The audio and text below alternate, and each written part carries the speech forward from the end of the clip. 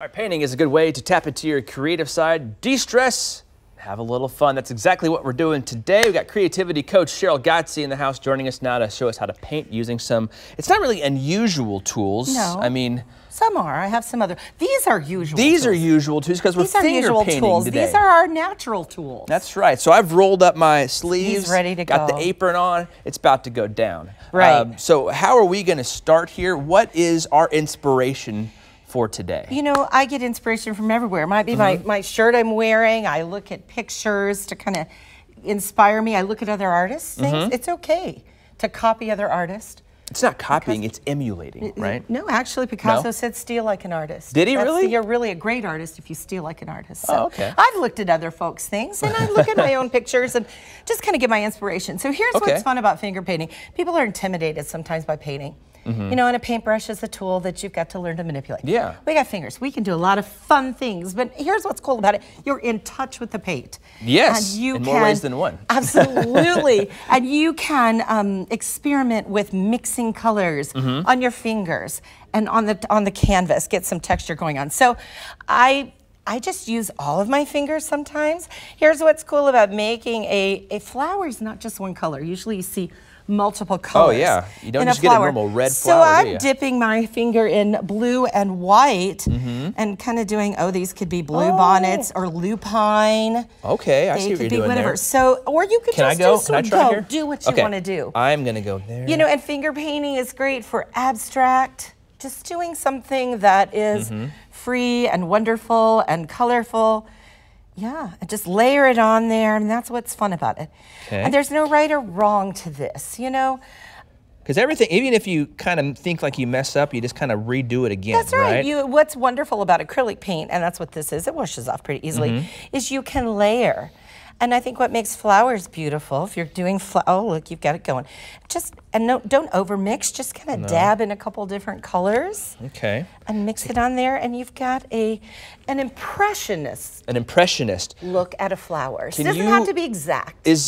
Can it kind of describe, like, this is where I fell asleep in art class. What's the impressionist and the different types of painting? You've got realism. You've got realism where the picture looks exactly like what you see. Like the Andy Warhol like soup cans or something? Yeah, it looks exactly like what you see.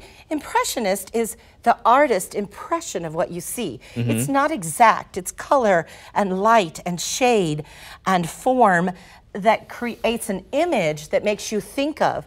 What does that make you think of when you look at that? That looks like my grandmother's flower garden. Field of flowers, a flower garden. So I didn't paint every little petal. No. I dabbed it on by sticking my fingers in multi-layers of paint.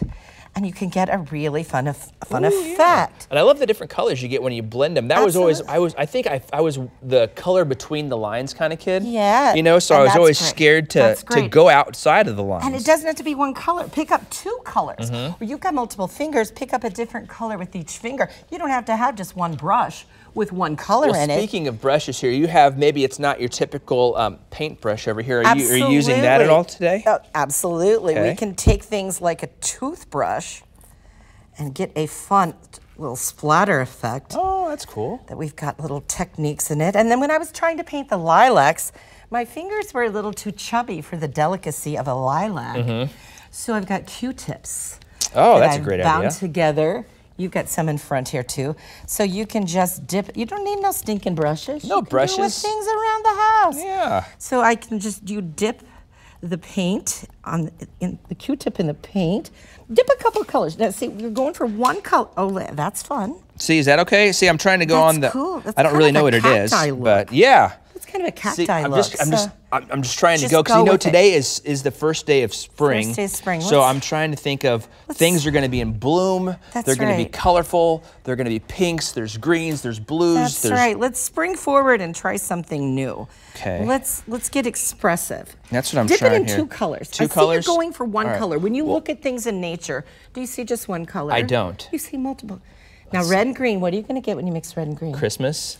Yeah, or brown. Or brown. But it's okay. It's okay. Dang it. Opposites on that. It's an experiment. But I'll add some white to it there too. There you go. How about that? Then we'll just kind of like throw some other stuff. Oh, that's called too white. Oh, no, it's cool. Add another color on top of it. Ooh, maybe some more greens or yellows. Yeah, there you go. I don't know. See, that, Sheryl, that's why we appreciate you here. It's fun. If I had more art teachers like you, I think That's right. in elementary school, I would have been a much better artist. But now I just report the traffic and host better Kansas City. It's never too late. It's never too late to let your inner artist out. I'm going to be doing a class in on these spring flowers at Expressive Studio in North Kansas City. Beautiful. So we've got all the tools and all the materials and inspiration you need, and we play around with technique. Well, my flowers might not have come out the way that I wanted, but I think my son's still pretty good. It's beautiful. All right. Thank you, Sheryl. You're beautiful as well. Thank you.